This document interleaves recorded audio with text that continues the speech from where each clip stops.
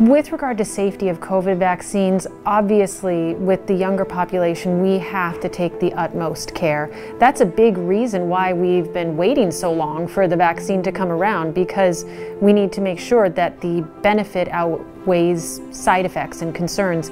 You know, I've looked into it both as a doctor and as a parent, and I feel that it's hard to make a decision sometimes when there's so much information.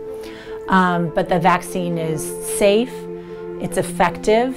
It's the best way to protect your child from active COVID, from that rare syndrome afterwards called MIS-C, to protect them against long COVID.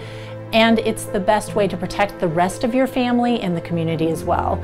And then even beyond that, sort of the secondary benefits of not missing school and the fun parts of their childhood.